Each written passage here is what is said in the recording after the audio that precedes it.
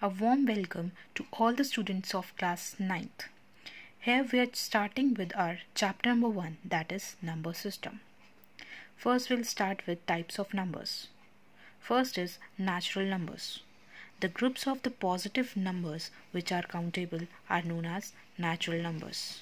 We denote natural numbers by the symbol capital N. Here are some examples of natural numbers, that is 1, 2, 3, 4, 5 and so on. Second is whole numbers. The groups of natural numbers with inclusion of 0 in it are known as whole numbers. We denote whole numbers by the symbol capital W. Here are the examples of whole numbers: 0, 1, 2, 3, 4, 5 and so on. Third is integers. The groups of positive and negative numbers along with 0 are known as integers. We denote integers by symbol capital Z. The symbol Z for integers comes from the word zelen, which means to count. Here are the examples of integers, that is -3, -2, -1, 0, 1, 2, 3, 4, 5. These all are considered to be integers. Then come to rational numbers. The numbers which can be expressed as ratio of integers are known as rational numbers.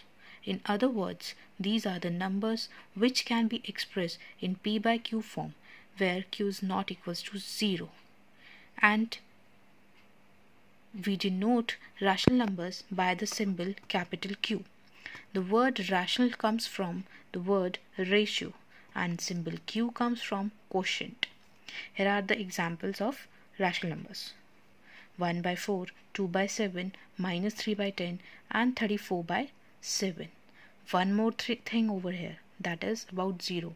Now 0 is considered to be as a rational numbers. I am repeating over here, 0 is considered to be as a rational numbers. Now here are some equivalent rational numbers. A rational number that does not have unique representation. Let us take some example to understand them.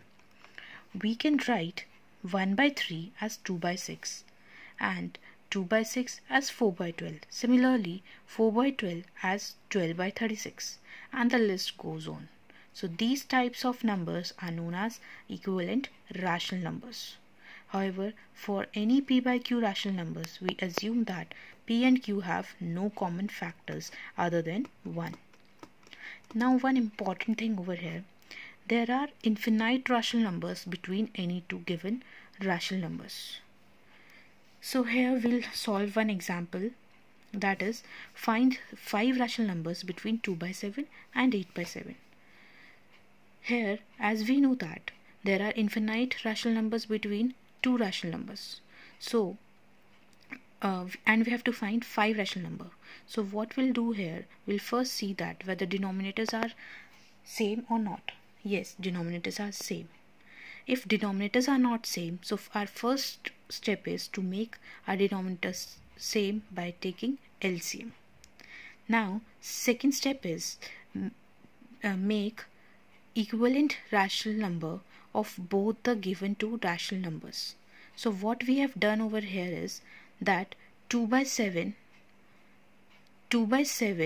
is written as 4 by 14 and 8 by 7 can be written as 16 by 14. We have found two equivalent rational number of both the two given rational numbers.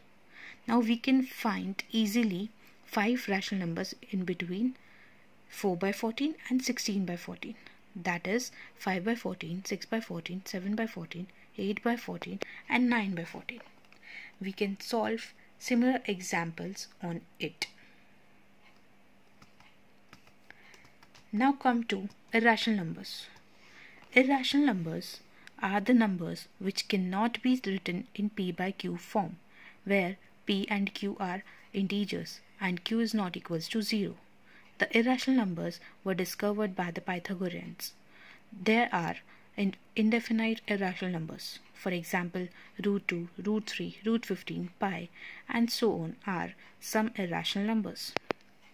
Now come to real numbers. The group of numbers which includes rational and irrational numbers in it are known as real numbers.